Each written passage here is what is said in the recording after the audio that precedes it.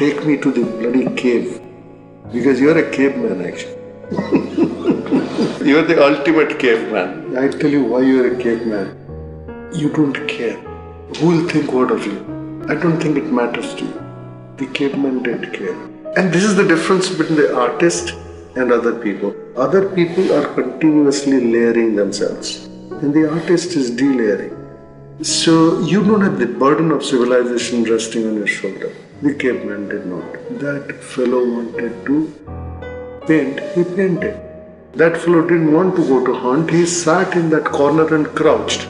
That fellow wanted to make love, he made love. So, you are a caveman.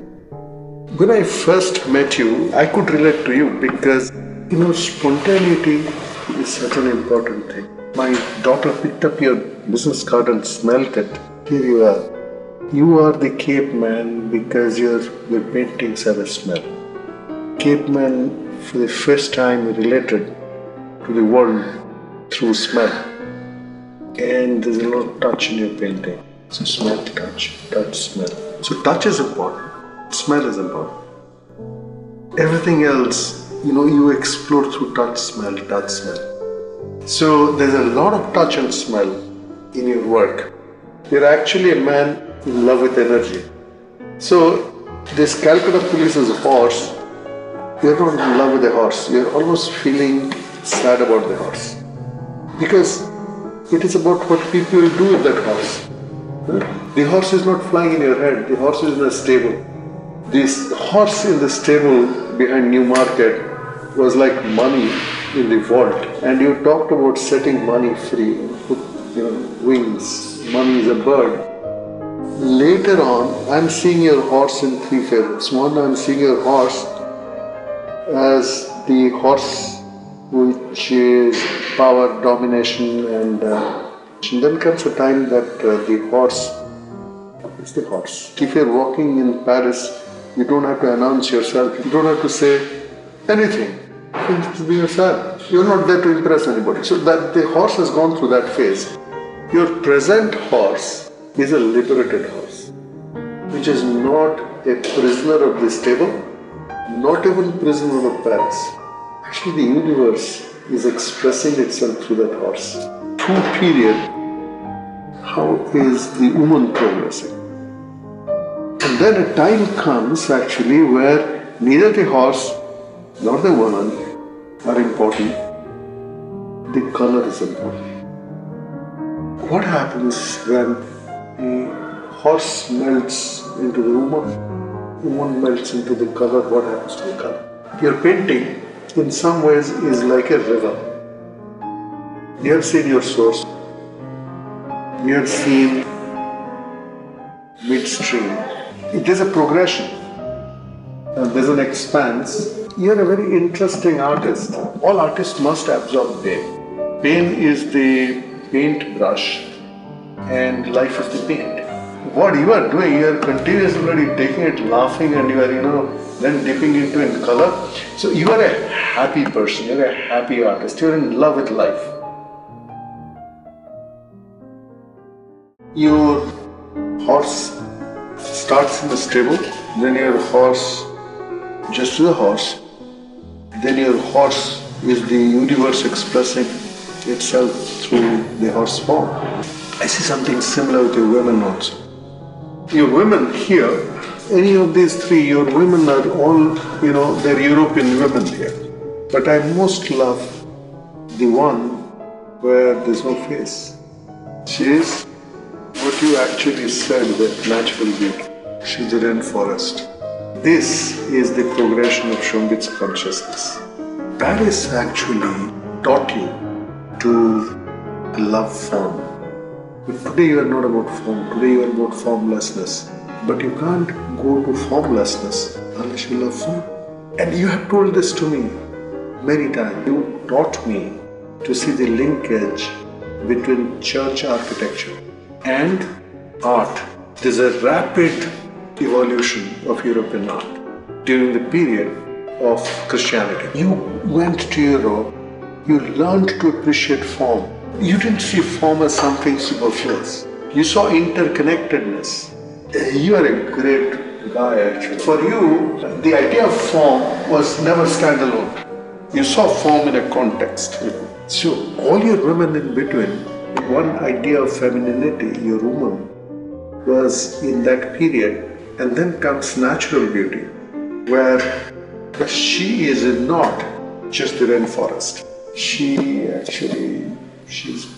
You know, you the Cape man, I can feel, you have never made love in your life. So you're touching and seeing, touching the lines. And you're smelling. Okay? So you're touching again. And then, I can imagine thrilled and nervous.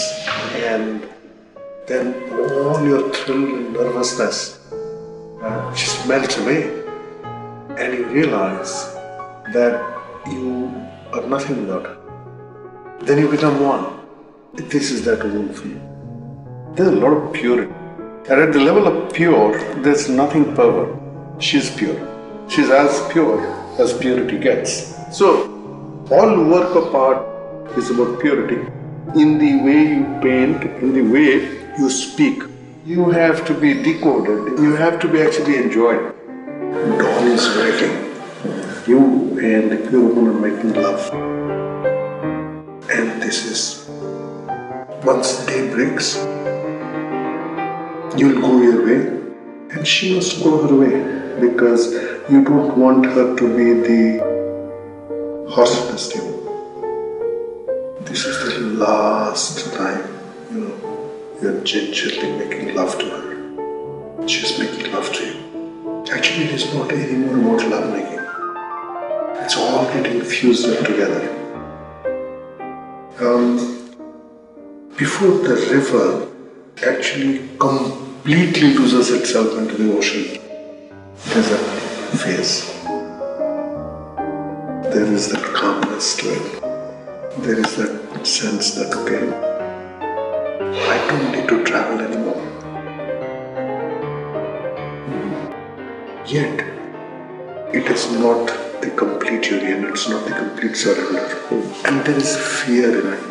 The fear is, after this, will there be any color? Will there be anything? We talk about N, power of N.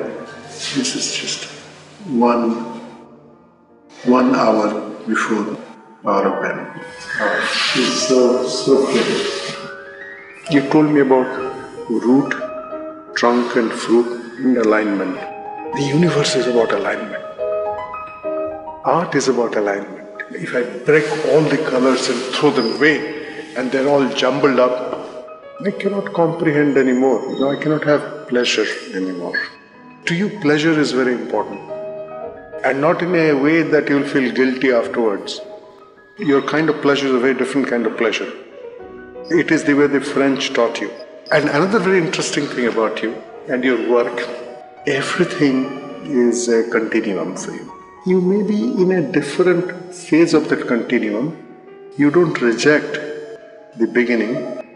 And you are not afraid of where it will take you.